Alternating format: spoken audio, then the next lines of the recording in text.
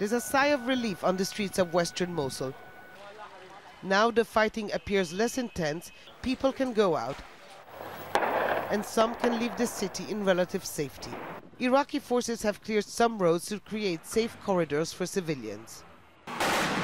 The fighting is concentrated around the football stadium on the southern edge of the old city. Near Al-Nouri Mosque, it's from here that Abu Bakr al-Baghdadi announced his caliphate in July 2014.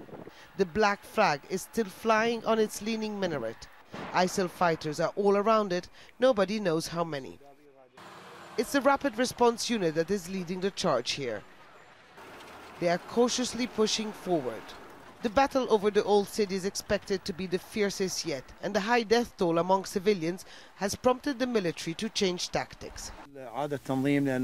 We are to rethink plans. The old city at the moment is surrounded from the south and the west. The old city is very important. It's a crucial area, but it is densely populated and there are many families living there. We slowed down the operations because we don't want to use heavy weapons. We are using now light weapons and hand grenades.